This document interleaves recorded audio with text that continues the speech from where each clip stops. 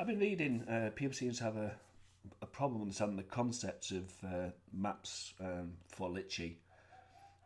If I just bring up the map section, as you can see here at the moment, only a very small area of this map is showing in. Is showing in Litchi at the moment. People don't seem to understand the concept of caching maps. Caching maps basically means that if you are connected on your tablet, for instance, to Wi-Fi, which I'll just bring up the Wi-Fi on my tablet. Turn my Wi-Fi on. I'll take my IP address. Once I go back into Litchi itself, just click on my home location, you can see straight away it starts to fill in the map for me. So let's, for instance, let's say I want to go flying somewhere in, let's say I want to go to Blackpool and I want to fly up at Blackpool. There's Blackpool there. So all you'd do is you would open your map and you would move your map around like this, and you can zoom in all the way, zoom back out again. Some nice green area there to fly over, so let's zoom into there.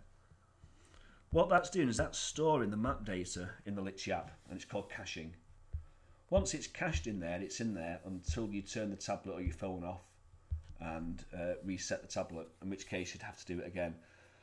So if you're a P3 owner, obviously, you don't use the Wi-Fi such as us P2V owners. Obviously, we have our tablet connected to our Wi-Fi for our quad.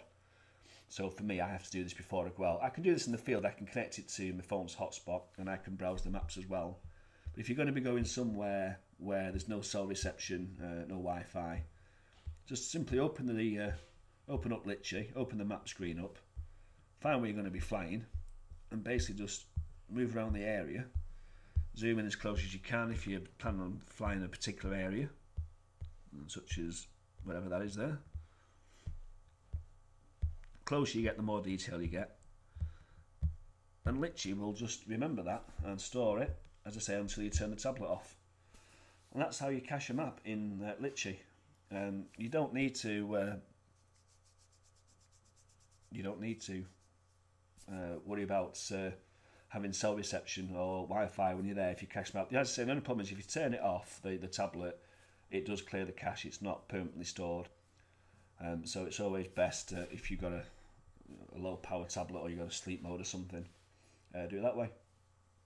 So that's it, caching maps in Litchi. How easy is that?